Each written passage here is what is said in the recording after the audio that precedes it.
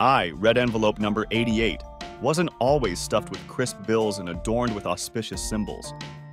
I was just a humble square of red paper, dreaming of escaping the factory and experiencing the world.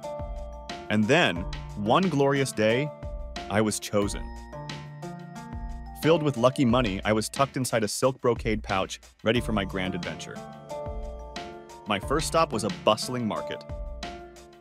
I peeked out, witnessing a haggle over the price of a fish, the fishmonger exclaiming, "May this fish bring you abundance in the new year."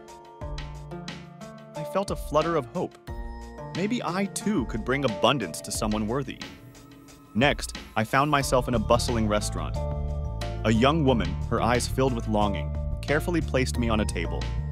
I overheard her whisper, "May this red envelope grant me the scholarship to study abroad and fulfill my dreams." My lucky money seemed to vibrate with her desire. Then came the children. Oh, the children! Their excitement was contagious. They squealed with delight as they received me, their eyes wide with anticipation. One little boy, clutching me tight, declared, "Finally, now I can buy that giant robot toy." I chuckled, imagining the joy I'd bring him. But not every encounter was joyful. At a grand family reunion, I witnessed an awkward exchange. An elderly uncle, his face etched with disappointment, handed me to his niece with a sigh. "Maybe this will help you finally find a husband," he muttered. The niece, her cheeks burning, mumbled a thank you and tucked me away. I felt a pang of sympathy. Was I supposed to be a magic love potion? Finally, I landed in the hands of a kind old woman. Her eyes crinkled with warmth as she placed me on her family altar, whispering, "May this year be filled with good health and happiness for all." I felt a sense of peace settle over me. Perhaps this was my ultimate purpose, not just to bring wealth or dreams, but to remind everyone of the simple wishes that truly mattered.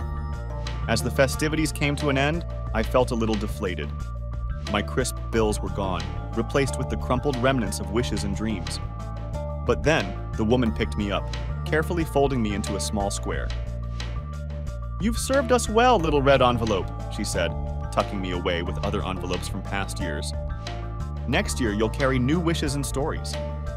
And so, I wait, nestled amidst my red brethren, filled with the echoes of laughter, hope, and quiet contentment.